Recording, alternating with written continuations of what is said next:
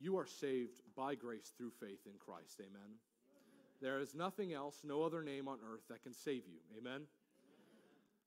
But I'm going to say something that's going to sound a little goofy, okay? And I want you just to hear me out and listen to it. I want you to serve like your salvation depends on it. Serve like your salvation depends on it. It doesn't. Your salvation isn't dependent on works, but I want you to serve like your salvation depends on it, because somebody's does.